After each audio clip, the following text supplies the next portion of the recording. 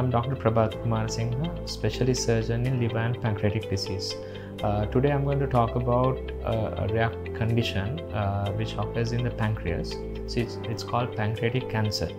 So usually, as we all know, the pancreas is situated in the far back of your tummy, and so in patients who are a bit elderly, about say 50, 60 or 70 years old, patients may present with pancreatic cancer.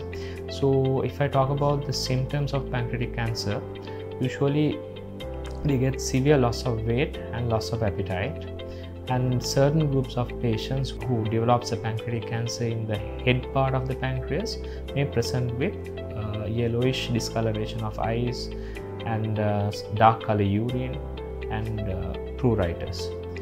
And other groups of patients who where the pancreatic cancer develops in the body and the tail of the pancreas may present late because they don't have jaundice or yellowish discoloration of eyes.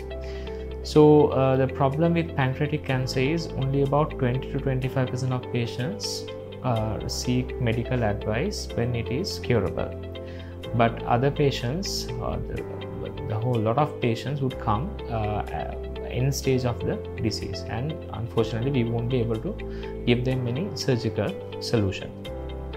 So this a little group of patients who presents early can be treated in an intention to cure them.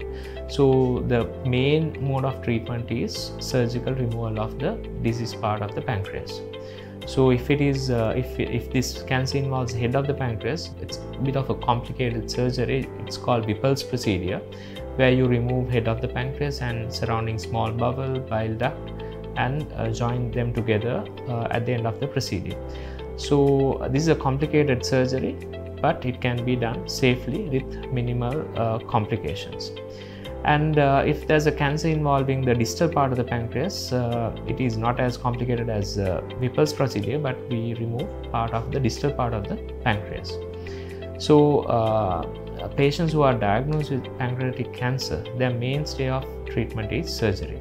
So as I mentioned before, if you have any symptoms with regard to as loss of weight, loss of appetite, or yellowish discoloration of eyes, pruritus, you should consult a surgical specialist regard to that. Thank you.